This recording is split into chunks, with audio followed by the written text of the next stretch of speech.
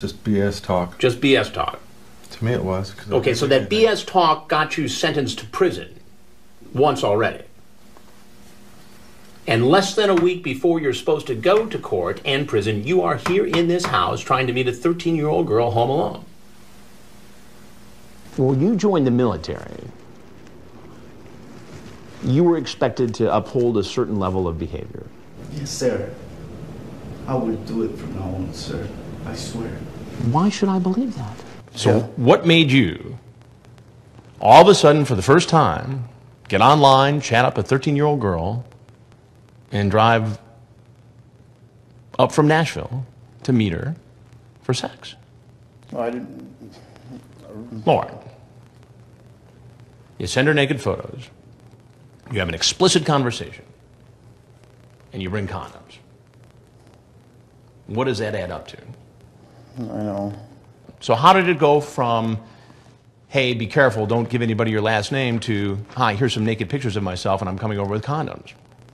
I don't know. You don't know? Well, you must know something. I mean, help me to understand this. And so because you got taken advantage by a couple of women on the internet, you thought it was okay to take advantage of a 13-year-old girl on the internet? No, I didn't. You didn't? No.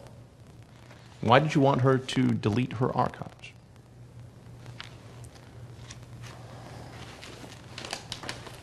Help me out. I didn't want to get in trouble. Must have been somebody on my computer. Must have been somebody on your computer, huh? So somebody was on your computer who made plans to meet right down here, and magically you showed up. Well, I'm not going to say anything. But if you thought it was such a bad idea, why did you do it anyway? I know so. You know, there's more than one conversation here, and more than one reference to sex. So either you had a party over a several-day period and people had control of your computer, or you're telling me a big fat lie. What are you up to? Looks like a lot of trouble. A lot of trouble. How so? Because I'm stupid. Because you're stupid? Yes, sir. Why are you stupid? Because of what I was doing. What were you doing? Being dumb. How old are you?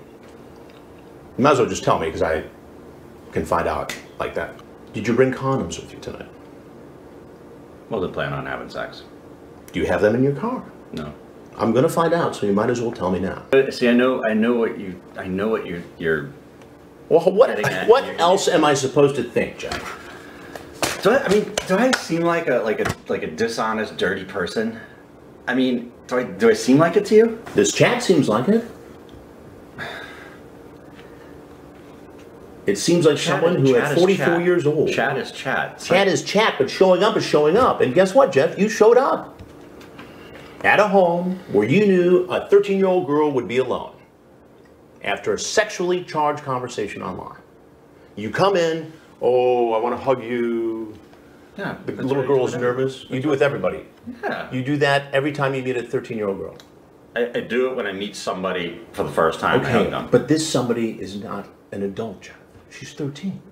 I think you're telling a big fat lie to me right now. I'm not telling you lies, sir. It doesn't make sense.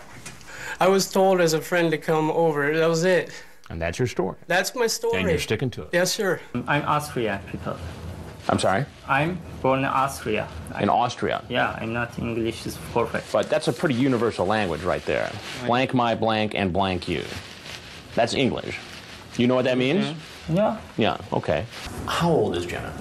I'm not sure actually. I've got the chat log. Okay. So you should probably start telling the truth now.